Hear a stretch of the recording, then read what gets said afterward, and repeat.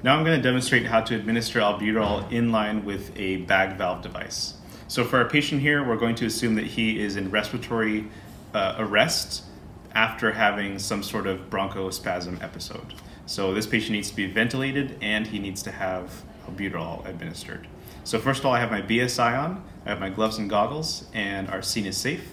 So we're going to set up our equipment here. I already have my albuterol diced. I've already administered it into this container. And we're going to assemble the nebulizer itself so that we can fit it onto the BVM mask. So we don't need the mouthpiece anymore. What we're going to do here is take our T-piece, and we have these two little adapter pieces. These are called BVM to nebulizer adapters. This larger one is 22 millimeters and the smaller one is 15 millimeters, and we're going to need both. So take the 22 millimeter and attach it to your T-piece.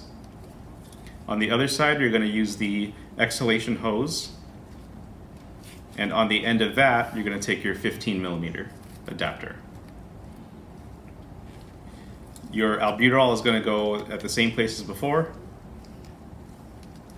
and oxygen hose just like before. So this end is going to attach to the bag valve, and this end is going to be attached to the mask.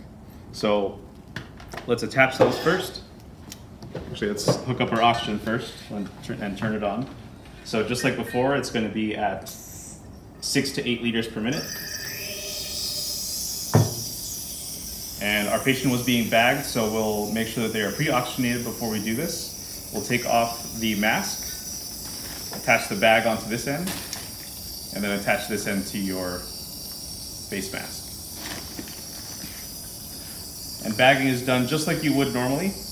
You just need to make sure that your albuterol stays upright so it doesn't spill over. And it may take some trial and error to get this just right.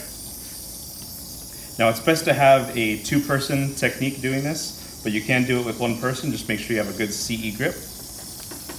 Open the airway, and you can bag in the treatment.